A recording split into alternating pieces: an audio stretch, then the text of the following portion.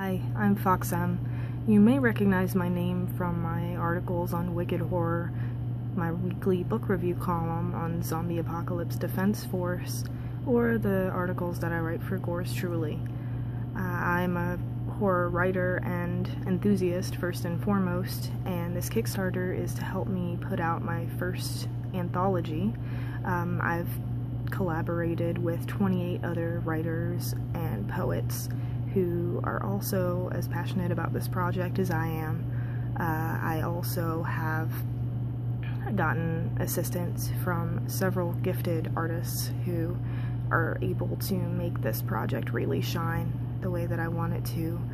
Although I wouldn't necessarily categorize this book as splatterpunk, it's definitely in the extreme genre. Being such, the indie publishers that I approached with this idea were not on board. They didn't really want anything to do with it, which is why I've founded Spooky Words Press. This book, if all goes well, will be the first of many, so horror fans should definitely consider contributing.